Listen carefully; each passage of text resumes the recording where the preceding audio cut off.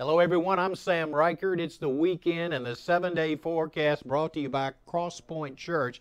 They're located on Blocker Street in Olive Branch. Let's talk about this new weather set just for a moment. Got the desk in front of me, got some notes right in front of me that I can refer to.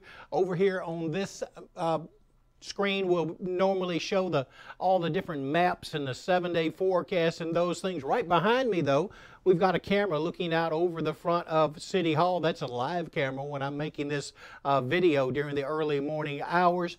And then over here, if radar is color, if there's lots of things going on the radar, I'll have the radar over there.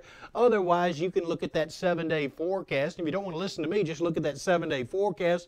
And then you can move on, I guess. And then right in front of me, we put the logo of the sponsor of this weather segment. If you would like to sponsor one of our weather products, just shoot me an email at weathermayor@gmail.com. Let's look at the national map now. We can see a cold front move to the south of us yesterday. That brought some gusty winds to the area yesterday. I had one report in the south central part of DeSoto County yesterday afternoon, a wind gust of 42 miles per hour. Most of the Olive Branch stations that I can see had wind gusts in the middle 30 mile per hour range. So let's look at the map feature. Well, first we're going to look at the big weather story in the New England area, a northeaster moving up the coast there.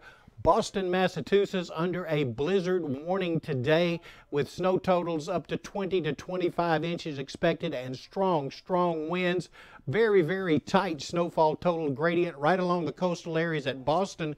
You'll have that 20 to 25 inch range, but you get to the western side of Massachusetts, they may only receive 6 or 7 inches of snow. I said rain, but snow is what I was talking about in that area. So now let's look at the national map. We put those features in motion for you. You can see that cold front that moved through yesterday. You can see all the blue and the snow moving up the eastern coast today and tomorrow. They may not recover up in that area until sometime on Wednesday when temperatures get significantly above freezing there. Nothing showing up on our radar right now.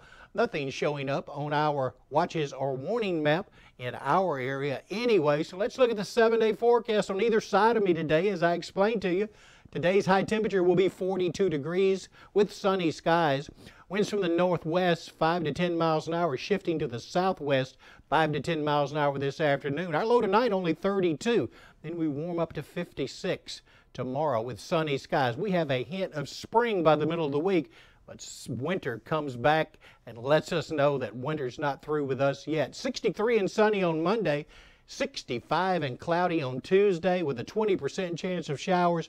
Wednesday, next system moves into the area, an 80% chance of rain on Wednesday. We drop off to 35 Wednesday night, and then Thursday morning is the really tricky part of this forecast. We may have cold air chasing rain as it moves out of here. It may be one of those scenarios that it doesn't quite get cold enough to change anything to wintry mix on Thursday morning, but it could, and that's why I have that mixture of rain with that graphic on Thursday. A 70% chance of precipitation on Thursday morning, ending by the afternoon. High 38, temperatures falling throughout the day.